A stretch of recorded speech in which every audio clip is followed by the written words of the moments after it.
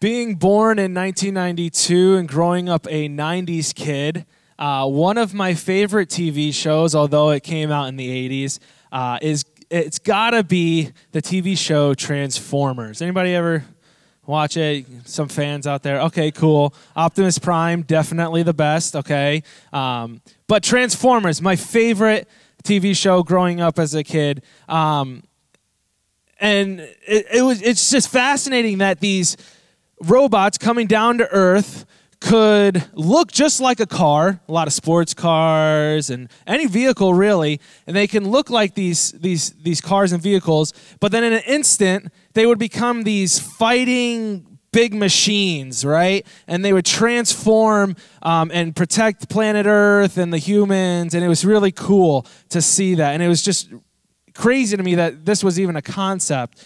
And it's no coincidence that one of my favorite verses in the Bible has to do with transformation and transforming, and that's in Romans chapter 12, verse 2. And it says this: "Do not conform to the pattern of this world, but be transformed by the renewing of your mind. Then you will be able to test and approve what God's will is, his good, pleasing, and perfect will." Transformation has been a huge part of my life. My siblings and I, we saw this in our parents growing up. My dad was working a really cushy six-figure job in New York City. My mom wanted nothing to do with the church, but my dad ended up going and getting saved and getting a call into full-time ministry, which then trickled down into the rest of us kids and our entire family, and we became a pastor's family. And so that kind of transformed our family. And now having two little guys of my own, Levi, who's 2.5, and Weston, who's going to be 2 in just a couple days. There's us, yeah. Levi is obviously the one big cheesin', and Weston, he was about a week or so old there. If you hear me yelling at anybody in the hallway, it's probably my kid and not yours. So just to let you know, your kid's probably fine. But my wife and I, Becca, we love to go back and look at pictures of the two of them, especially Levi, like now that he's a little older. We love looking at pictures of them growing up and seeing where they were and how big they've gotten and how they've grown and how they have transformed into who they are now and their personalities. In this passage, Paul is writing to the new believers who are so on fire for following God, but their past continues to haunt them. These things that they were doing continue to come back and try to creep back into their lives. Their friends keep calling them back to the sinful things that they were doing. Their minds keep going back to the thoughts that they were having. And since the gospel message was only at the beginning stages of being spread, the world that these new believers were living in did not support or really follow the Christian values that Paul was teaching with the gospel. Many people believe that when you accept Jesus into your heart, that like you reached it, you did it, you made it all the way to the end, you've reached the goal, and you've crossed the finish line. This is the misconception that once you accept Christ into your heart, that everything's going to be good and it's going to be all honky-dory and you're never going to be tempted again and, life's going to be super easy and sugar plums and candy canes are going to be on your doorstep every morning. But that's not how it always happens. Instead, this is a new relationship that is actually taking place, and a beautiful relationship that we get to daily choose to follow Jesus. That we get to daily choose to follow in the steps that he has planned out for our lives. But one of the biggest enemies of this renewing of ourselves is conforming to the worldly things. You see, we are to be transformed into the likeness of God by daily turning away from our sin and turning to living the life that God has for us, and that Paul was talking about in the chapters leading up to this verse. This is something that I personally have to do every single day. I'm not perfect. None of the other pastors are perfect.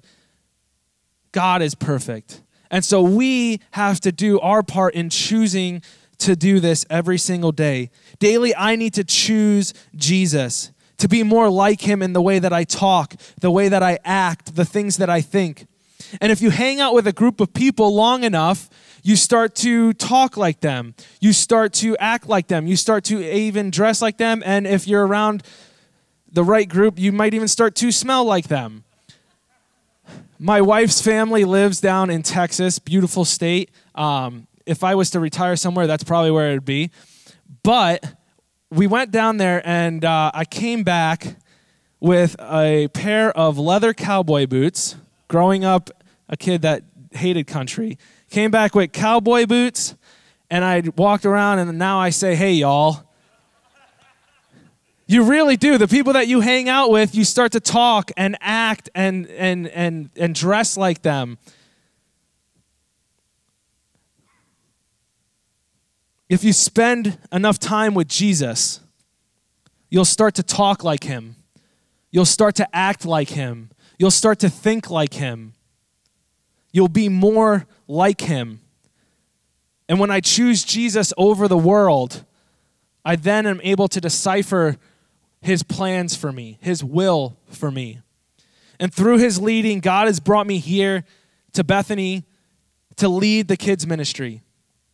And the leaders and myself, we want to instill these truths into the kids, that they don't have to choose what the world is saying is good and what feels good, but that they can daily choose to follow Jesus Christ, and that they can daily choose to follow what is good and to do what he says for their lives.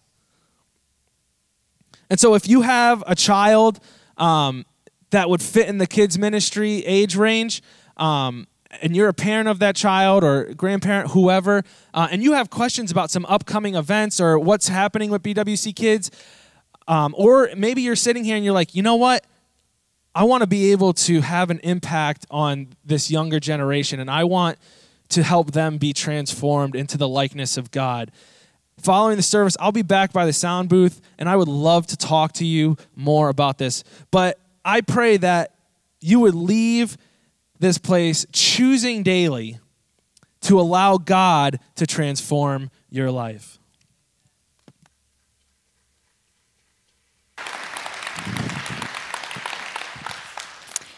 Life would be so much easier if we had a roadmap, right? It would be so much easier if people told us exactly what to do next, what choices to make, where to go. I know for me, and you can ask my family, it would be so much easier. It would alleviate a lot of the stress and anxiety I face when I have to make a decision. And for part of our life, we are given some sort of roadmap, right? So we go to maybe pre-K, and then we go to elementary school, and then middle school. I went to Northwestern because I grew up in New Tripoli, and then you go to high school. But then from there, you kind of have to decide what you're going to do. I was a student here at Bethany, and so I went to youth camp with our youth group. And during that time, my senior year, I felt a very clear call into ministry. And so I decided to go to Indiana Wesleyan University, and I intended to graduate and someday go overseas as a missionary. Now, obviously, that is not the case because I'm here in front of you preaching. But through God's kindness and his faithfulness to me, he has brought me to this point. I have the privilege every week with Pastor Josh to lead our BWC students, so that's our youth group, and then also the Next Gen service, which happens right now during the 1045 service over in the gym. And it's a service for kids in grades 1 through 5, and we play games, we sing songs and dance around. There's a message, and there's a small group time. And for me, the small group time is the absolute best because it's the time where the kids ask these really great questions, and they say these really deep things that I'm like, wow, I never thought about that in my faith. And so if that's something that you're interested in, like Pastor Peter said, we will be back by the sound booth and we can tell you more about that. But it has been such a gift in my life, and it's not something I would have chosen on my own. But in the decision-making process, in having to choose what I was going to do with my life, I wish I could say that I was super confident and I was super faithful and excited, but the reality is I was not. I would sometimes be very fearful and doubting God's heart And that's okay because we're humans. God knows that about us. But this has been a verse for me that we're going to look at today that has encouraged me. And so I hope that it's an encouragement for you as well. And it is Isaiah 41, verses 13 through 14. It says, "For I am the Lord your God who takes hold of your right hand and says to you, 'Do not fear. I will help you. Do not be afraid, you worm Jacob. Little Israel, do not fear. For I myself will help you, declares the Lord, your Redeemer, the Holy One of Israel." And so the book of Isaiah was written to the Israelite nation. And the first part of the book is about the consequences of their sin and about what was going to be happening. Invaders would be coming in and they would be taken away from their land. But then the second part of the book is kind of Isaiah's reminder to the people that even though these hard things are going to happen, God is still good. And he still has a plan and he still has a purpose in our lives. And so it was written to the entire community, but it's also written to individuals. And so today, I want us to receive that as a church, but also as individuals. The first line says, "For I am the Lord your God." I love the intimacy of this verse because he's not just saying, "I'm the God of Israel, I'm the God of Isaiah." He's saying, "I am the Lord your God." Not just the God of your Sunday school teachers or whoever else might have influenced you. God knows us all individually. He knows our names. He knows our favorite color. He is the Lord our God. The next line says, "Who takes hold of your right hand and says to you, 'Do not fear, I will help you. Do not be afraid, you worm Jacob. Little Israel, do not fear, for I myself will help you.'" I have a couple nieces and nephews, and this week I got to babysit my niece, Kenley, and we have a picture of her. She is a year and 3 months old, and so she's chubby, and we love her. She's great, but she is starting to walk around, and so we'll put her little sneakers on her when she goes outside, and she just starts to walk everywhere that she can. But she's a baby, and so she's not a good walker. And so she will trip over flat surfaces, and she sometimes just starts to wobble just when she's standing there. She's not good at walking, and that's okay, right? So sometimes when we take her outside to go play on the play set, I'll walk alongside her and I'll have to grab hold of her hand. And I'll walk with her through the grass, and then I'll help her cross from the grass to the pavement because that's a very scary thing for a 1-year-old. But I'm with her the whole time. And I can't help but imagine when it says, "Who takes hold of your right hand and says, 'Do not fear,' that's the Lord with us, that he grabs hold of our little hand and he walks with us the steps we need to take." This last line says, "Declares the Lord, your Redeemer, the Holy One of Israel."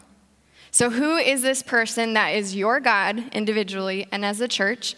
Who is this person that takes hold of your hand and walks with you in the ways that you need to go? It tells us right here, it says the Lord. This is the God who created everything, who created the entire world. Your Redeemer. This is the God who loved us so much that he sent his son to die on the cross so that we could have a relationship with him. The Holy One of Israel. And so this morning, I don't know what you're dealing with, but I want to encourage you with this verse. Life probably would be a whole lot easier with a roadmap, but the cool thing is that as believers, we don't need that. We don't need a roadmap because we have something even better. We have the Holy Spirit. We have the God of the whole universe. Those of us that are believers living inside of us, who is walking with us, grabbing our hand, helping us every step of the way. So whatever decision you're facing today, maybe you have a health decision or you have a choice that you need to make about work. Maybe you're just discouraged and you just need a little bit of hope. Maybe you're stepping into a new season of life. I'm going to read this verse again. And where it says, "Little Israel," I want you to insert your name into that verse. So you can say it out loud, you can say it quietly to yourself, whatever you need to do. But when I read it, I'm going to say, "Little Alana." And so I want to just read this, and I want us to receive it as God's word to us this morning. "For I am the Lord your God, who takes hold of your right hand and says to you, 'Do not fear, I will help you. Do not be afraid, you worm Jacob. Little Alana, do not fear. For I myself will help you, declares the Lord, your Redeemer, the Holy One of Israel.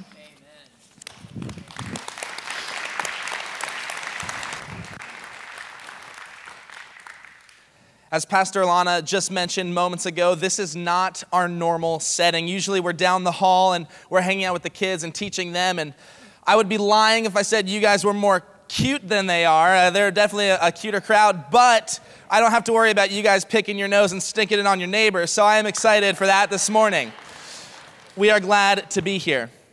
I have had the privilege to both attend and serve at this church for the last 20 years, and as I stand before you today, I can say that I personally am so grateful for BWC.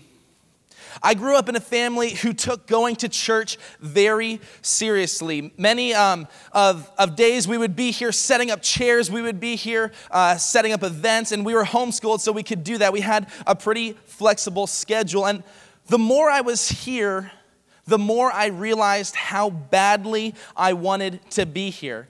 Church was home for me. And being at church gave me the opportunity to interact with a whole bunch of different people, and I know that this community here has shaped me into who I am today. I'm so grateful for the many pastors and the many leaders of this church who have poured into me and who have seen me thrive through that experience.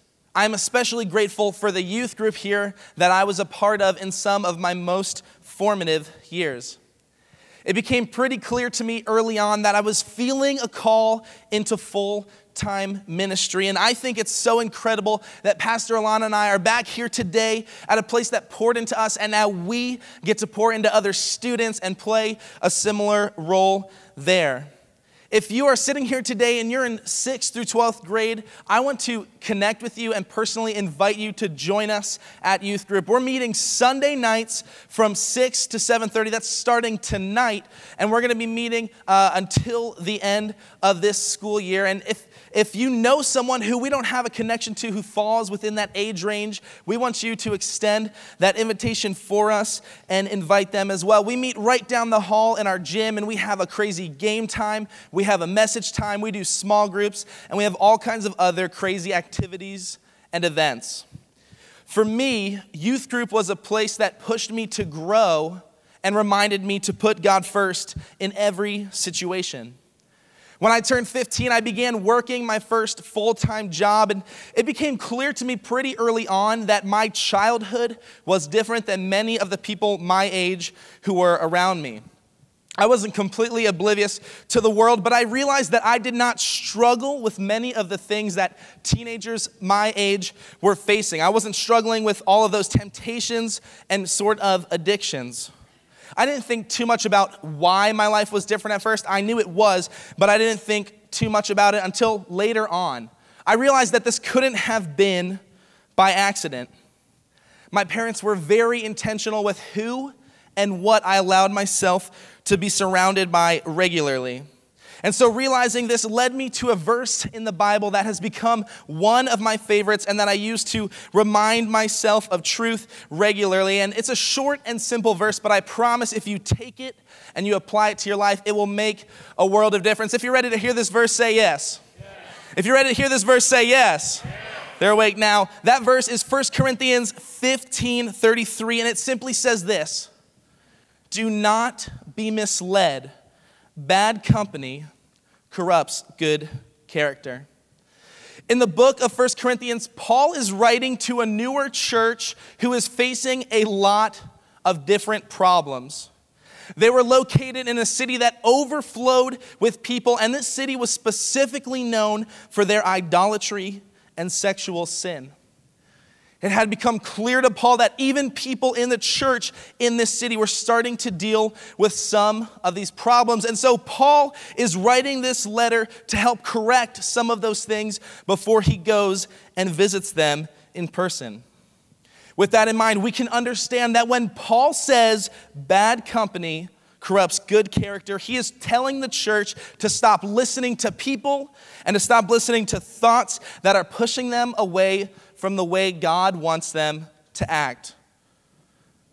like the Corinthians, we all have had moments in our lives where we compromise our character and listen to people or thoughts that didn't line up with what God wanted for us.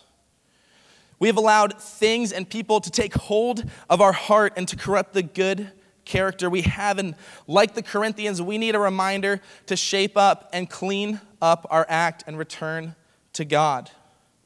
And that's the exact role that this verse played in my life for many years. Bad company will always do its best to creep into our lives. However, it becomes much harder for that bad company to stay when you have a reminder in your head from the scripture about what it can do and what God is calling you to. Having the knowledge of who God is and what he has done for us should make a difference in our lives, and it should affect the way we carry ourselves. Along with the Corinthians, we have absolutely no excuse to be indifferent towards God, and yet for some reason, we find ourselves there regularly. Choosing God over everything else in life isn't easy, but I promise you that it becomes easier once you start cutting that bad company out of your life. And so for you sitting here today, maybe that bad company is some sort of addiction. Maybe it's a specific relationship. Maybe it's a device that's containing something you know you shouldn't be going to. Or maybe it's something else that we allow into our lives to corrupt our character. No matter how little or how big that presence is in our lives, if we want to put God first, we must get rid of it. That company needs to go. While this is usually a difficult and a painful process, today I am so glad to stand before you and to say that we do not serve a God who leaves us in our weakness or in our pain. I am glad to stand before you today and to tell you that we serve a God who promises, I will never leave or forsake you, no matter what you are going through. And I promise that with God on your side and the body of Christ here to surround you and lift you up, that there is victory waiting for you in the name of Jesus. Somebody say amen. Woo! My challenge for each of you today is to take some time this week and to reflect and to see where that bad company is in your life. And like we said, just because you identify it doesn't mean God's going to take it away right away. It's going to be a process, and it may be painful, but that victory is there for you in Christ. Church, I want to remind you that God loves you so much. Do not be afraid to lean into him in every situation, whether you find yourself on the mountaintop or you find yourself in the valley. God is there for you, and he loves you. And would you join me in a word of prayer? God, we are so thankful to come before you today as the church and to just give you the glory and the honor. Father, you've been so good to us even when we don't deserve it. And so help us to spend the rest of our lives trying to pay back what you have done for us. Father, help us to press into you for strength. Help us to put you first.